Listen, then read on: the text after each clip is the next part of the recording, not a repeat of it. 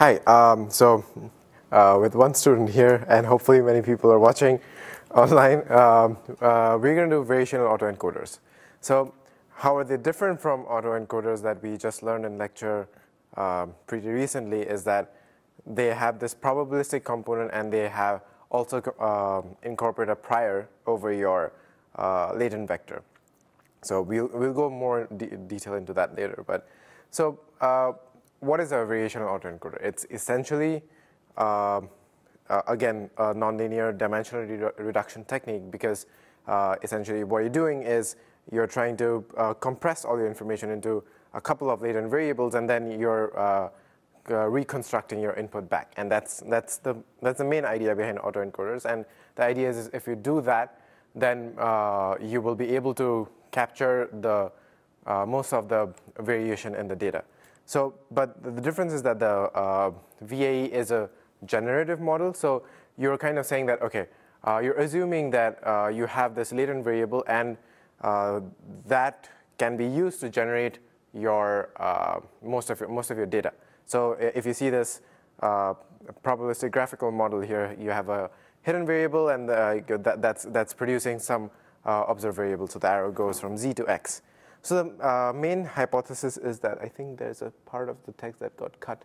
But yeah, there's a latent variable Z that can be used to generate the data that explains the main sources of variation. And the idea is we want to incorporate a prior for this Z as a regularization objective. But what is variational? I didn't really explain that. We will cover that soon. So let's go on. So this was the image that on the left, what you saw for autoencoders. You have this encoder that takes your input, then compresses it into a couple of neurons. That's basically just a hidden layer in the middle. And then you're reconstructing it back in the decoder. And so the hypothesis is that the hidden representation in autoencoders is basically the same as, kind of the same interpretation as latent variable in VAEs. Why? Because mathematically latent variables are supposed to,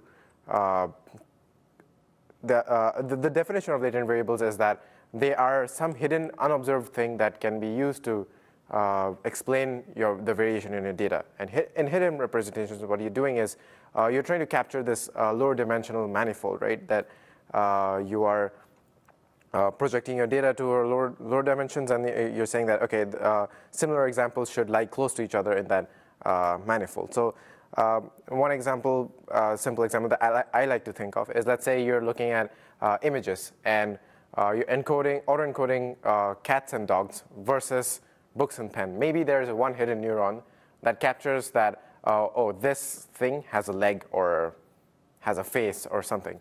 So this neuron would be on for cats and dogs, but this neuron would be off for book or pen. So this is the main idea, and they will be so these latent variables will capture all the hopefully capture all the semantic information that can be used to generate your original input back. And this is the main idea in PCA also, right? That you are basically projecting into a space. It's a linear model that projects it to a space where explains most of the data, meaning that you're capturing most of the variance in the data. So let's first do the variational autoencoder is a Bayesian way of doing things. So let's first do a recap of the Bayes theorem. So you have three main terms, right? The prior, likelihood, and a posterior. So we are defining a prior over your latent variable. How likely is a certain value of the latent variable Z? Our likelihood, which is Px given Z, is given a certain value of Z, how likely is a data point? So given a certain value of a couple of neurons, then how likely is a cat image to be generated, or how likely is a book image to be generated from that latent variable? And posterior is, given an original data point, what is the probability of that latent variable? So a Bayes, if I express this in the Bayes theorem, this looks like this formula, which is pretty simple. And I would suggest, like, so everything about variational Bayes and stuff, this link below is a great read to go to. So in our case, PZ, let's say we choose that to be a simple distribution, like a standard Gaussian. We can easily evaluate things on that. So let's just keep it simple, and it works well because it just says that, you know, if I say it's normal with mean 0 and standard deviation 1, then all your data is kind of concentrated around this unit hypersphere. Then you have likelihood, which is the decoder part of our network. So we can easily parameterize this using just a normal neural network. And let's say if you have binary outputs at the last, then you can have sigmoid neurons, or you can have just linear neurons for real valued outputs and so on. For the posterior, we are going to try to do this in the encoder part of the network. Now, why I say try is because it's very difficult to calculate this posterior.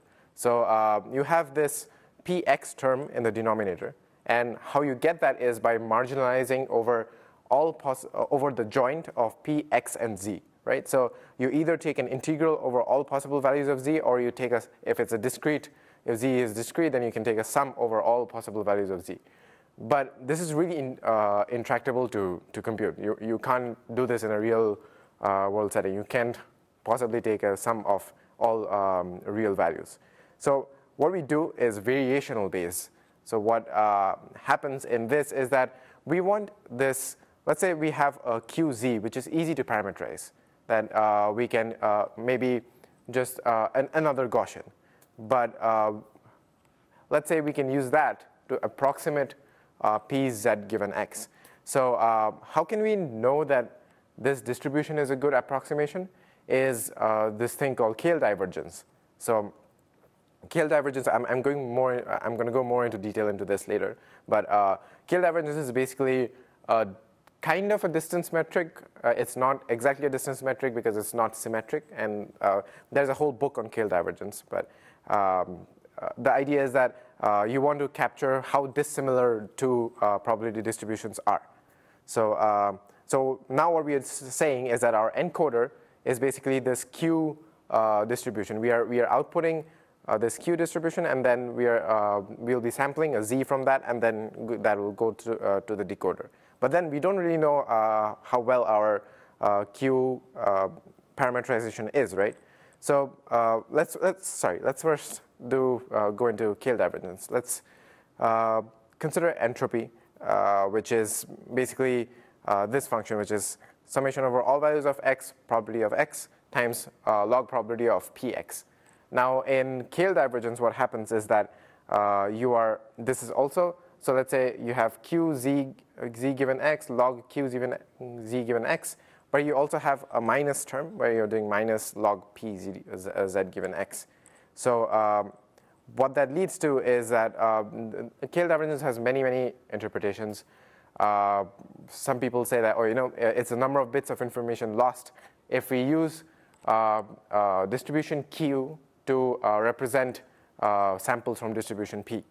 Or it can be the negative log likelihood that samples generated by distribution P has actually been generated by Q. So it's kind of like it's mostly rooted in information theory that, how much information am I losing by using this other distribution instead as an approximation.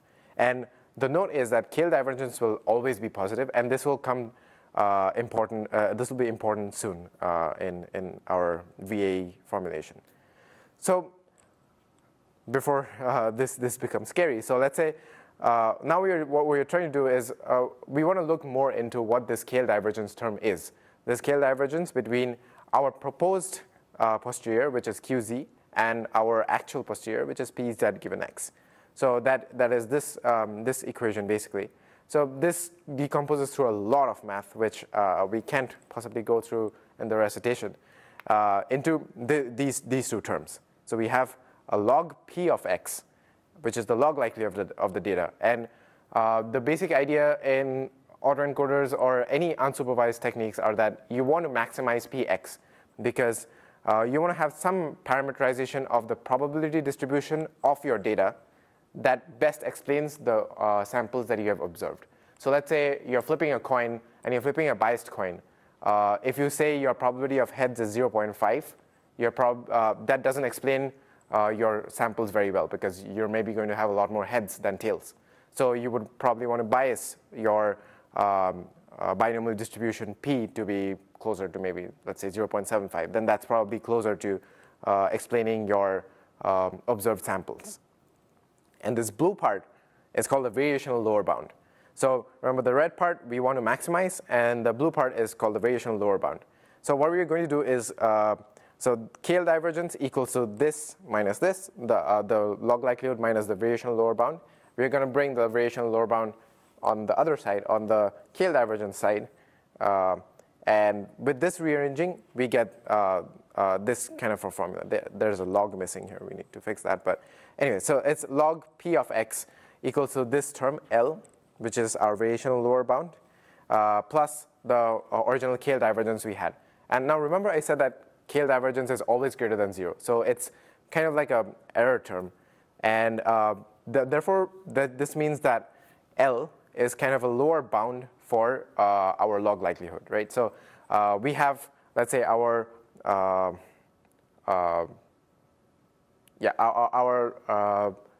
variational lower bound here. KL divergence is something that's positive. That means our actual log likelihood of data is somewhere here. So if the more we increase L, the variational lower bound, we are bound to increase the log likelihood of data. So that means as we increase this variational lower bound, we are learning to better represent and draw samples from our data. So when is this bound very tight? That's when QZ is almost similar to, which is a proposed distribution, to our actual posterior. So think about this like if your KL divergence is 0, then your PX and your variational lower bound are almost similar. So the more you raise that, the faster you can increase your log likelihood of data. So you'll be better able to train your model if your bounds are tight. And that's a whole area of research. How do you make your variational lower bounds tight? So there were two terms in that variational lower bound, right? There's this expectation and a KL divergence term. So in that, if we look at these two terms separately, the first one, the expectation, is kind of like a reconstruction error. So Px given z is, given a latent variable, you have tried to reconstruct the input, and what is the log likelihood of that? So how do you calculate that? You can basically take your ground truth, and you're basically your decoder is also outputting a distribution. So then you can compute your log likelihood of log likelihood of that. So in traditional autoencoders, we use the L2 loss, right? With binary data, this log likelihood term basically turns out to be binary cross entropy loss. And with real value data for VAEs, we can say that Px given z is a Gaussian distribution. And if you think about it, if you take a log of a Gaussian distribution and you look at the important terms in that, that basically kind of boils down to L2 loss. And then the second term is the more important term that people talk about in VAEs, which is the regularization term. You don't want the latent variable values to be all over the place. You want you have your beliefs that, oh, my latent variable values should be distributed like this. So basically, without this term, this is as good as a normal autoencoder. So with the Gaussian prior, we are basically saying it's centered about 0. And that's generally a good place to start, but this does not always work well. We'll go into this later. But yeah. Okay. Oh, right, yeah.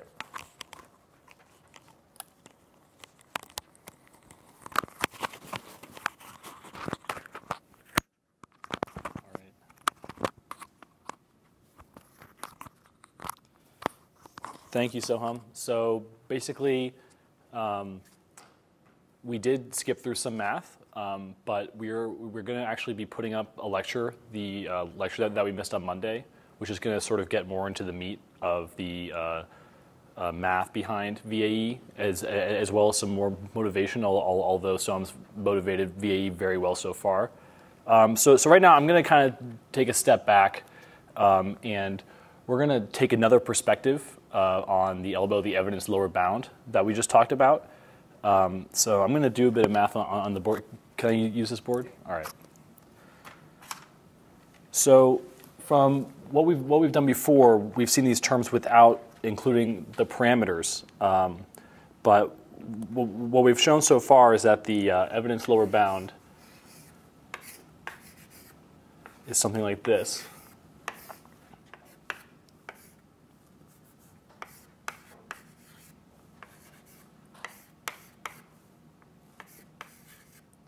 So this is the log likelihood given our parameters. You know, this could be some linear model or a deep neural network.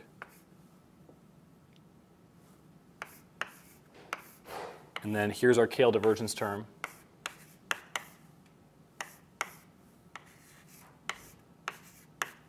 And this is the KL divergence between our proposal distribution and our posterior here, PZ of x theta. So given our model and the data, what is the probability of our latent variable here? All right, so we can actually think of this in terms of the EM algorithm, if you're familiar with that. So we can actually set up our, oh, did we lose the slides? We're going to do a, let's see, yeah. All right. So if you remember from EM, we have this thing called the expectation step, where we are actually going to try to maximize this value here. And the way that we're going to do it is we're going to do it iteratively. We're first going to maximize over QT. Over Q. So we're going to learn QT or optimize for a Q at time step T of the algorithm by finding the maximum Q when we fix our parameters. And looking at this equation here, log P of x theta is independent of Q. The only thing that we can hope to optimize here is the KL divergence in terms of Q here. And we know that the minimum of the KL divergence is 0. So when is this term 0? Well, it's actually exactly when QT is equal to our posterior.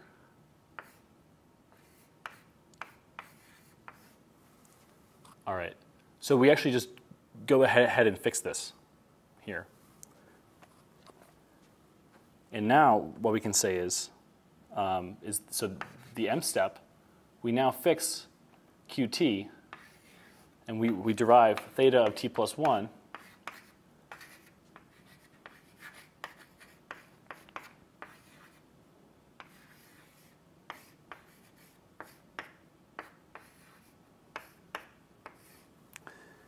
and after a little bit of math here, I'm going to spoil it for you.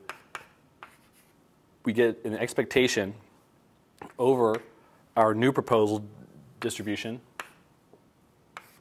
of the log of the joint.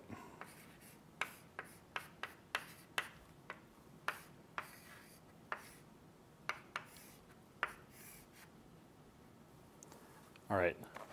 So basically, what we want to show here, ultimately, is that we are constantly lower bounding our likelihood and then increasing it iteratively. So we're not guaranteed a global solution, but we're guaranteed a local solution. And I can show this. See, I'm running out of room quickly. But by the M step, we have this. We have L of QT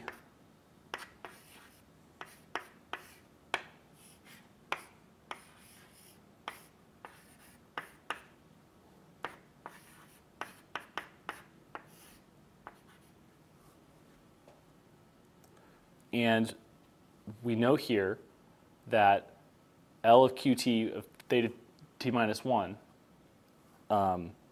here is the point at which we've set this term to 0.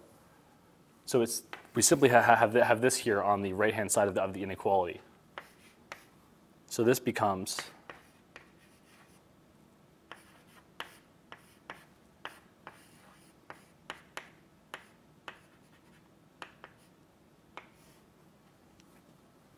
all right, so we have this now, and now let's substitute something in here, which we know is just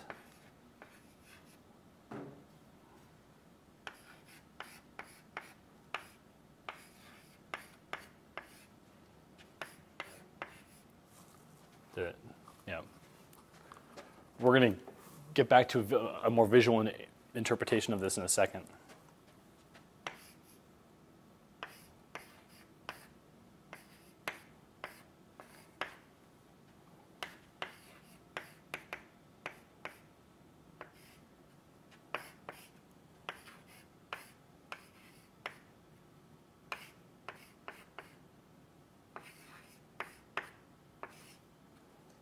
And as we said, this is greater than log of the likelihood of our previous parameter set. So what's this here? Well, as we showed here, this is Qt. This is Qt minus 1. This is Qt, and we set them to be the same in the E step. So this just goes to 0. And so now we have this really nice property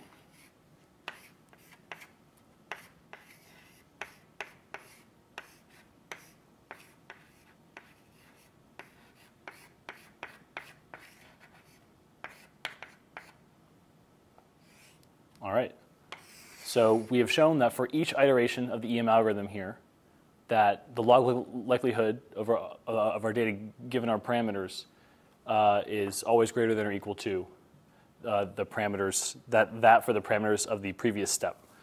And we can see that graphically here, that given this relation, the sum of the elbow and the Kale divergence between our proposal and our posterior must always sum up to the log likelihood. So we can see that now when we set Q equal to P, this gets pushed up here. The elbow must take up all of the likelihood. And then we can optimize and push our elbow up. And what that will actually do is then separate the distributions of the proposal and our current likelihood during this optimization by something greater than or equal to 0 in terms of Kale divergence. And we're just going to keep repeating this iteratively. So like this and ends up working out when your elbow and the Kale divergence are quadratic. But it's not necessarily so simple how we can do this in a neural network, especially when we have this term, the expectation over Q. So basically, this expectation can be computed empirically using Monte Carlo sampling. But like, how can we make this differentiable, especially in a neural network if you have a stochastic sampling operation? So this is where the common reparameterization trick comes in. So if we have some distribution, say a Gaussian, parameterized by some mu and variance, mean and variance, imagine here that we had a neural network and mu is the activity at some layer, and the variance is also the activity of the same size of components of that layer. What we can actually do here is we can transform the expectation over samples from those activations, and we can just actually take a fixed random variable. Here, simply, we're just going to use standard normal for a Gaussian. And now we have a deterministic output for our network. And then we simply take the expectation over this fixed random variable. And for a Gaussian, this is simply a scalar multiplication and addition. Do you want to do a recap? Yep.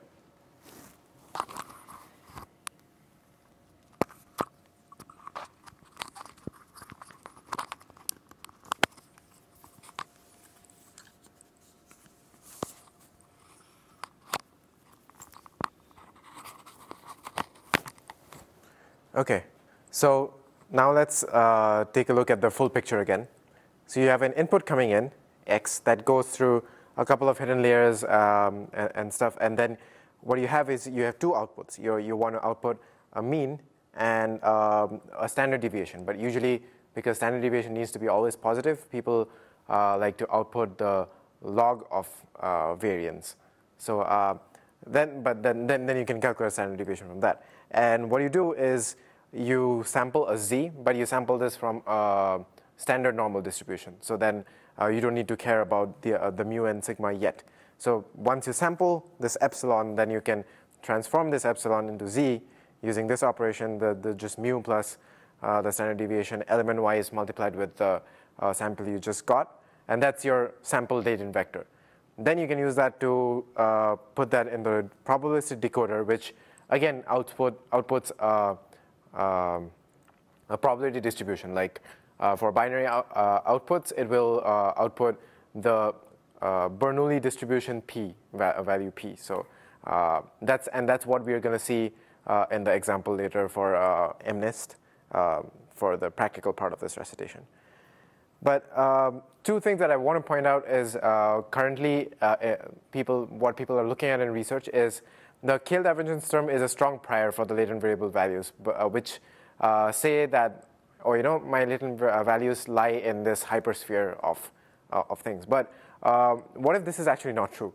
So for example, if we generated samples using the figure that's in A, if we use the normal VAE, the C, we just learned mostly about C, this one. We're going to get the latent variables learned like this, which is obviously not what we were looking for.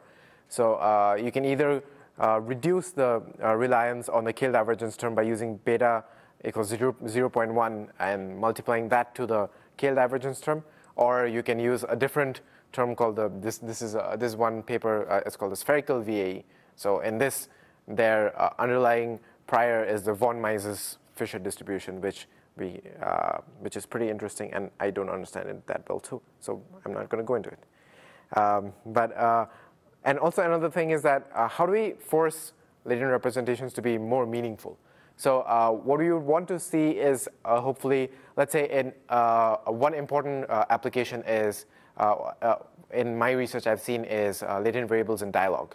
So let's say you have this hierarchical dialogue RNN, and what you want to see is that this latent variable is basically telling you, is this capturing information about dialogue acts? Oh, is this an opinion question? Is this a statement of fact or something like that? So we would want to capture these variations without having any label data. So that's where latent variables come in. But then you want these to be meaningful because you want to actually have interpretable neural networks. So that's where disentangling comes in. There's a typo there, where we're saying that each latent variable should capture very different information from another. So think of this in terms of PCA. Each projection, we want it to be orthogonal to all the other projections. So we want them to be the latent variables to be as uncorrelated with each other as possible. So the main idea in a very simple paper called beta VAE is that you just scale the Keil divergence term a lot more. So they use beta value of 250. And this forces the posterior that you have, the QZ given X, to be very highly factorized. Because what you're saying your prior is this diagonal covariance matrix, and because you're incorporating that a lot, it forces the posterior to be also very highly factorized, so which means that the covariance terms outside of the diagonals are very close to 0. So this means that the latent dimensions are more or less uncorrelated, and that gives a lot of interesting results in this paper. I'll add a link to this paper on the slide later.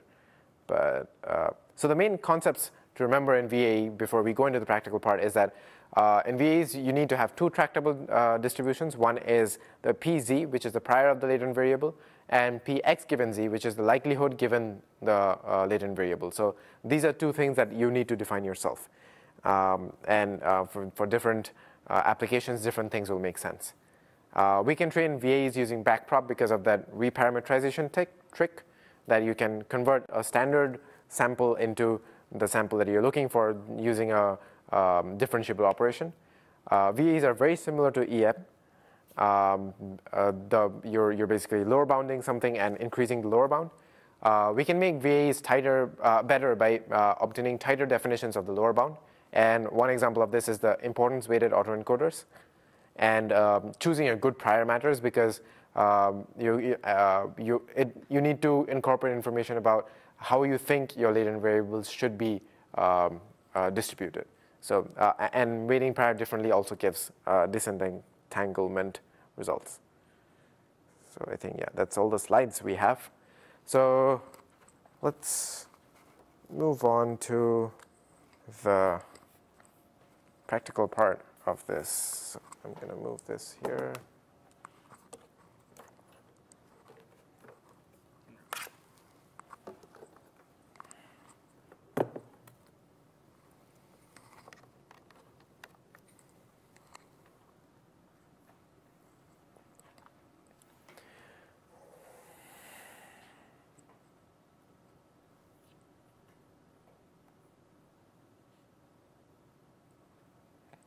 Okay, so what we're going to do in this recitation is we're going to try to train a VAE for MNIST images. So MNIST images are basically 28 by 28 images of which are binary because they're basically between 0 and 1. And for that, what we're going to do is we're going to use torch vision data sets. You have this MNIST data sets. And I'm going to create one for train and create one for test. And oh, okay, cool. Is this good? Okay, so we went through this a little in the CNN recitation as well. What you would want to do is you can create this data set, and you can also have this transform. So I'm composing a two-tensor transform because this data set gives me first PIL images, and then then the two-tensor converts it into a PyTorch tensor. And I want to flatten that because I'm not really doing anything convolutional. I'm just going to look at the flattened 784 sized vector. So here is where we're going to define our model. So there are going to be a couple of parts of it. So what we want to do is we want to have an encoding function. We want to have a decoding thing. Our forward does the encoding and the decoding and the sampling. So the sampling is here. And we want to calculate loss, which involves this Kale divergence loss, which you can calculate here. And the reconstruction loss is just binary cross entropy loss, because remember we are generating binary data, so you can parameterize your output distribution to be a Bernoulli distribution, and you're just outputting the p value p, which is the of the Bernoulli. So this is a VAE with one hidden layer in the middle. So you have x, which is 784. Then that goes to a hidden layer, which is size 512. Then from the then we add a ReLU, and then from this hidden, we have a linear layer which outputs the mu. And we also have a linear layer which outputs the log of the variance of this. So we have a Gaussian encoder We are outputting a Gaussian distribution for our latent variables. And then what we're going to do is, using the sampled z, we're going to first have the z to h, which is, again, something from the number of latent dimensions to the number of hidden variables, which, hidden neurons, which is 512. And then from that hidden, we want to, again, project it back to 784, which is the h to x. And once we do that, we want to apply a sigmoid on top of that. So here I initialize all my parameters here. And what I'm going to do for this recitation is we're going to use just 2 latent dimensions, because that makes it easier to plot and kind of see what the results are. This won't give us the best results in terms of reconstruction, and you're going to see that. But we can at least plot and see nice, cool things. So how we do this is the encoding and decoding are pretty simple, right? It's just a couple of linear layers, and for encoding you're outputting both mu and log variance. For decoding you're taking an h and outputting the reconstructed x. But in forward, you have to the important part is the reparametrization trick, right? Which is how do you sample the z? So what we have is the outputs of the encoding, which is mu and log variance. So first I'm going to take epsilon, which is random normal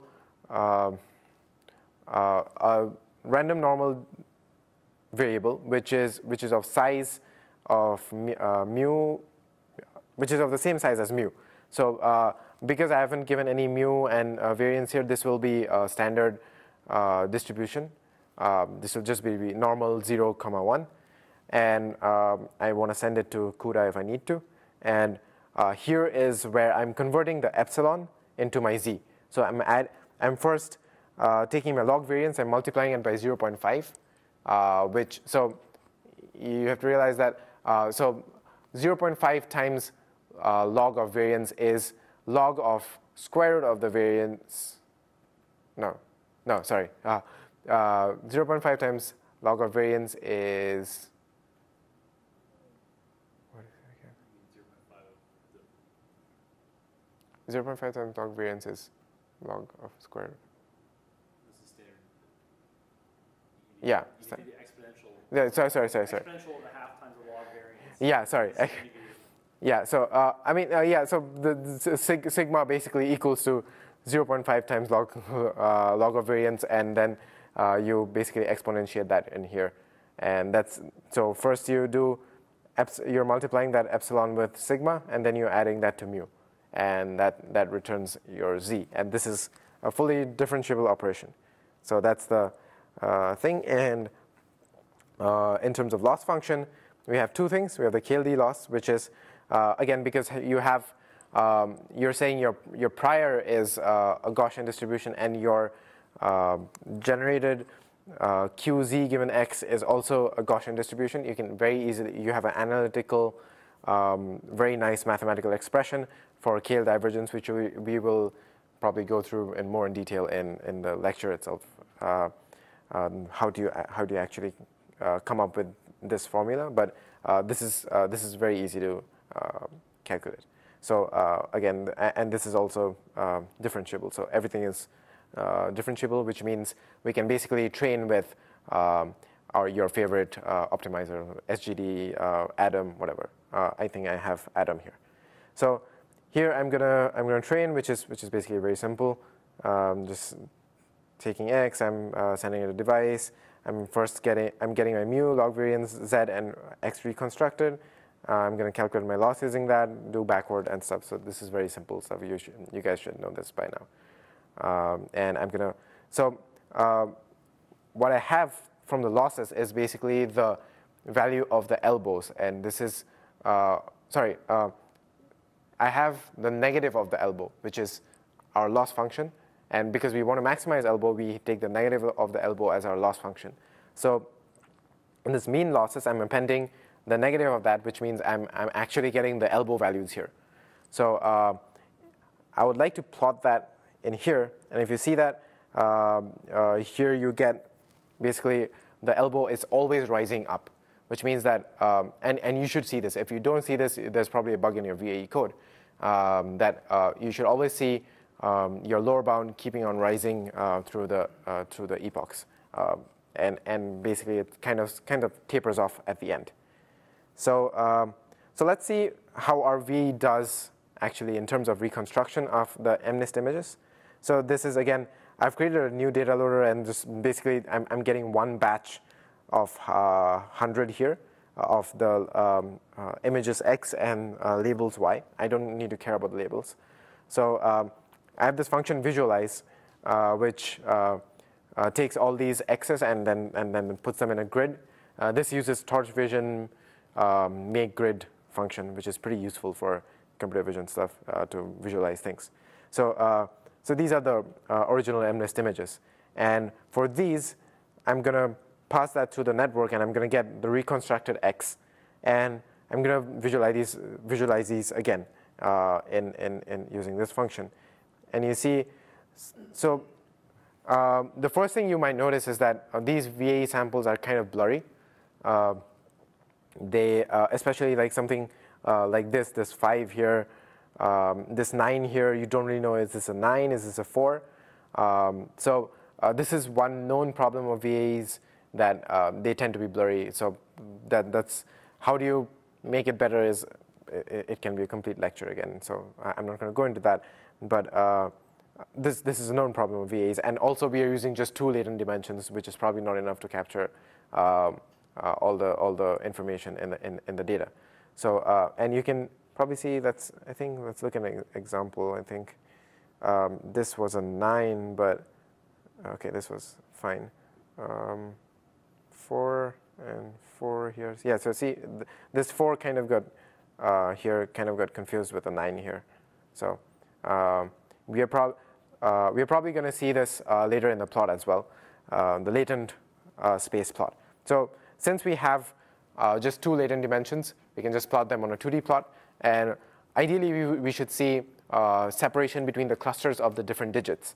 So here I have, I took my test data, and then I plotted all the latent variable values I got on this scatter plot, and colored them by the digit that we have. So you can see 4 is this green thing here, and 9 is this brown thing. So you see 4 and 9 are almost very close to each other. So it's very likely that 4 and 9 samples will be very confused with each other.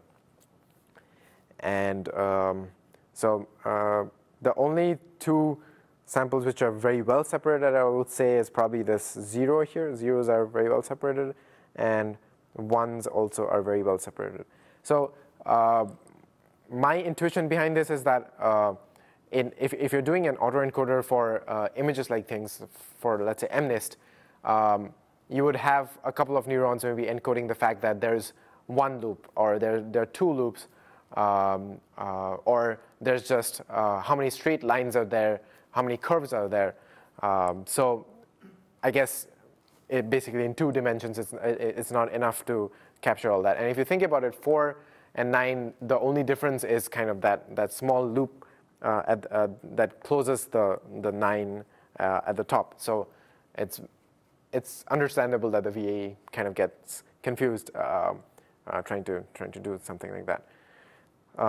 And also you can see that so this is 0, 0, 0 is right here. So you can see that, yeah, all my latent variable values are kind of centered around 0, 0. They don't really venture out that far. So my prior kind of works. So you could actually try training this with beta equal to 0.1, and you'll see more spreading. And you'll see more separation as well.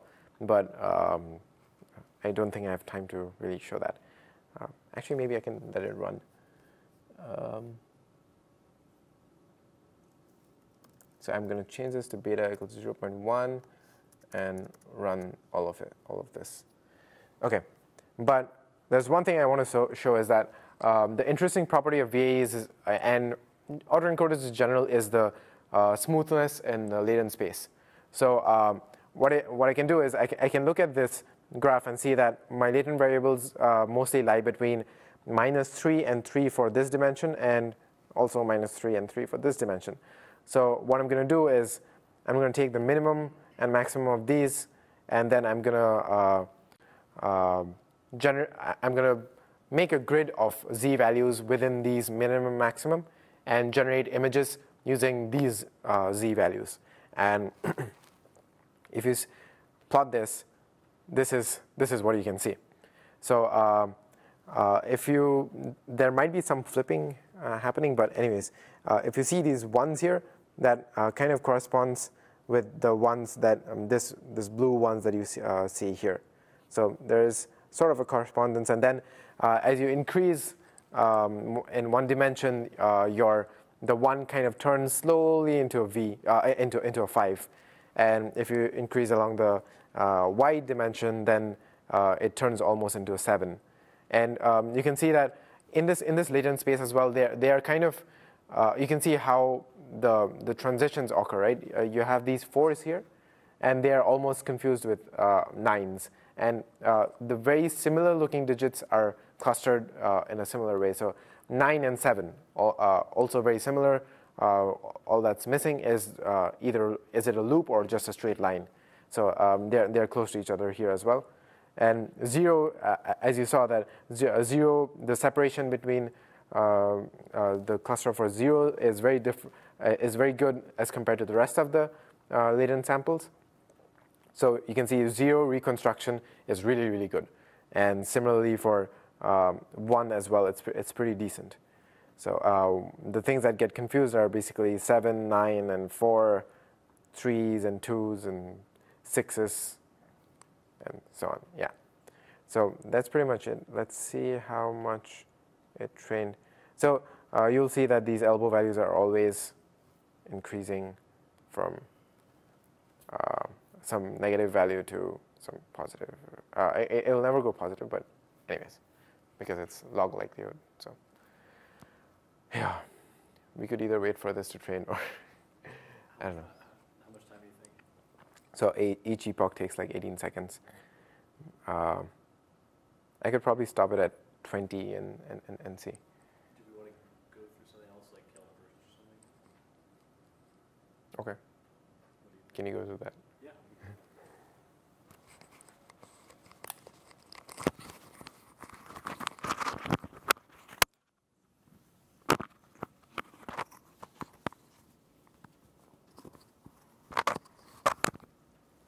You want slides or something? I can just join the board. People can still put up with my handwriting.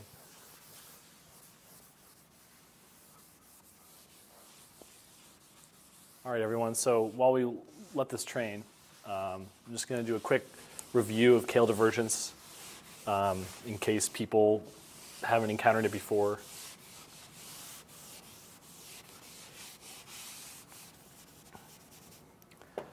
Let's see, where did I put it? Let's get a new piece of chalk. All right, so if people haven't seen this before, in information theory, there's this idea about information gain. So the idea is that if we have an event P, the amount, sorry, not information gain, the amount of information is the log of 1 over the probability. And if this is base 2, you can think about this of units and bits. But generally, people end up using base E and the natural log, and people call these units of nats. And if we take the expectation of the information of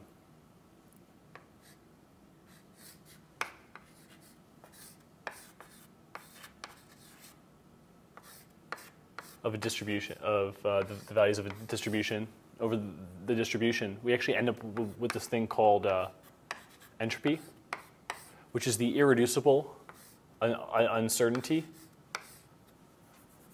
of a distribution. And you can think about here that the max, think about a distribution that maximizes this, which is actually the uniform distribution, right? Which is the most uncertain. If I tell you that something is distributed uniformly between a point A and point B, you haven't really learned anything. All outcomes are equally likely.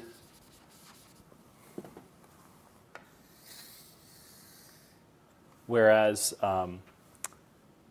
for something that's peaky, you can imagine this horribly drawn Gaussian distribution. You're a lot less surprised if you get a value around the mean, and you're a lot more surprised if you see an event farther away. And this idea of surprise is directly related to this idea of information. There are many different ways to talk about it. But the idea is that the expected. So imagine now that we have a distribution Q, and we take the expectation. Where are we at in the training?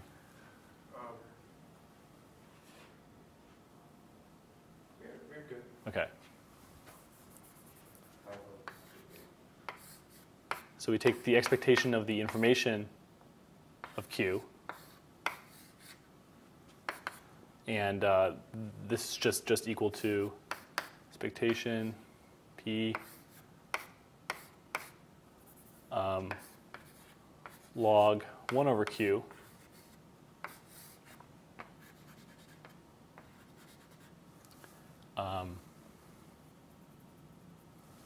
you can sort of think about this formulation is that if imagine Q is our estimate and P is the ground truth, on average, how much information do we gain by seeing the samples from Q, or how surprised are we? And this is lower bounded by this thing, which is called the entropy. And this ends up being called the cross entropy. So this expectation, so from X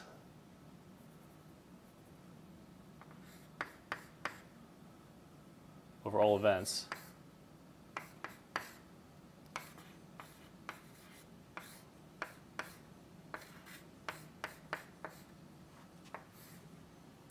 so here's the entropy.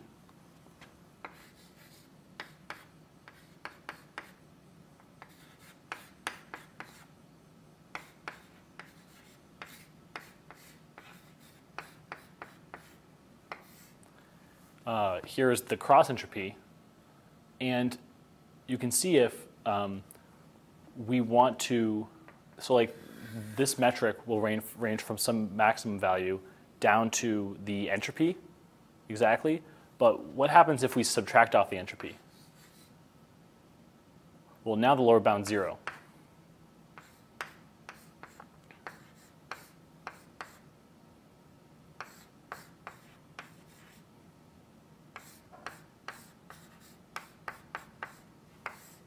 And this is the definition of the Kale divergence. Forget the notation. Which side is this? Is QP? Yeah. And are you done? Yeah. All right. Yeah. So just quickly here, this is not the normal form you're seeing in. People will do a bunch of algebra and change things. Note that this 1 over becomes you can pull it out as a negative here. And also the fact that this is why it is not symmetrical. As Soham talked before, you can imagine if you swap P and Q, now you're going to be subtracting off the entropy of Q here. Yep. So a little information theory motivation for that. And now we're going to get back to our empirical results.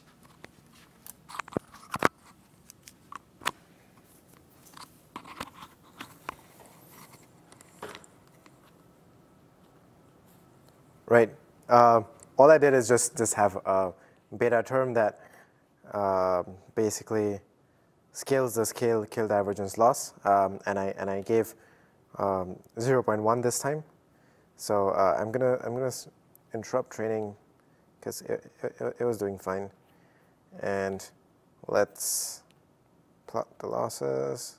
What we get is something expected, And if we visualize our MNIST images, these are fine. And these are reconstructed. So they're still going to be blurry. So but what I want to show you is that you should have at least a little more of a spread in the latent space of when you plot this. So so if you see, you have more things that are further apart from 0. And you see, the last time you had everything that was between -3 and 3. Now it's ranging from -6 to 8 in the y dimension, and also -6 to 8 in the x dimension. So that's how you can control your latent variable values, because I've imposed less strong of a prior. Then you have more spread in your data, and you can see your 4s and your 9s here, which is your weird green and your brown, are slightly better separated here.